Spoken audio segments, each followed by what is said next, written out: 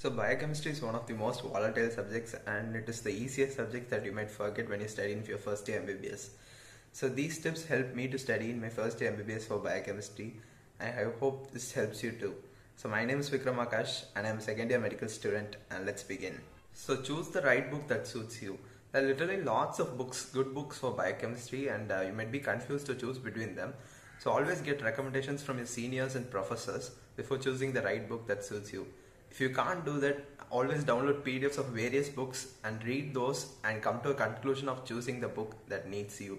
So my choice of books was a textbook of biochemistry by D.M. Vasudevan. It was recommended by most of the people around me, so seniors and professors recommended this book, and it has clear concepts of metabolic pathways, and these are given in an orderly manner and it's easier to understand.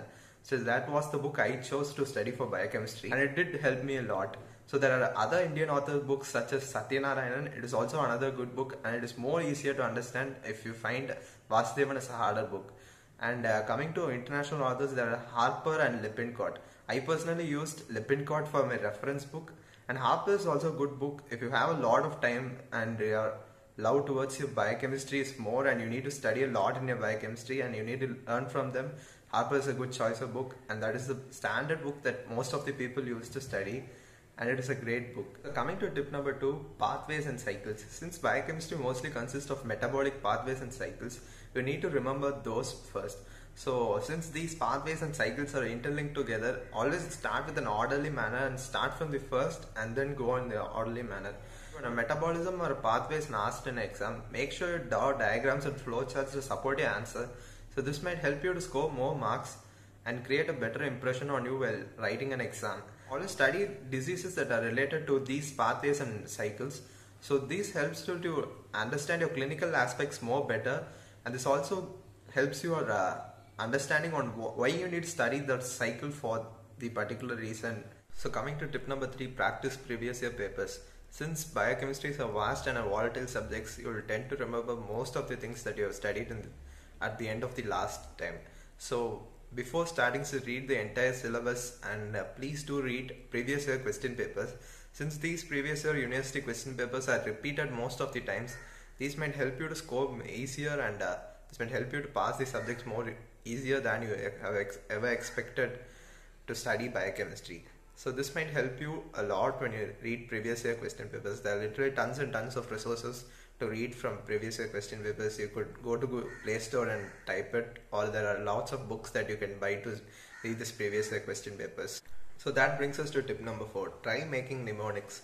So mnemonics are nothing but easier words that are simplified to make you understand. So I made a lot of mnemonics in your first year of MBBS, and these helped me a lot to remember those better. So when you start to forget things, these mnemonics will come in handy when you're in an exam hall or stuck at a point where you can't go beyond a thinking of to find the solution that you needed. So during those times, these mnemonics come in handy, and these might help you a lot. And I have experienced it over in various exams and various subjects. So try making a lot of mnemonics that suits you. If you don't feel like you can't create a mnemonic, always go to Google and search for mnemonics, and there are a lot of mnemonics that helps for biochemistry. So these helped me a lot when studying in first year for biochemistry. Tip number 5, revise and practice as much as possible before your exams. So since practicing and revising is the key that is going to help you to score in your biochemistry exams, I have faced this in many exams, and this helped me a lot for particularly in biochemistry, that is revising.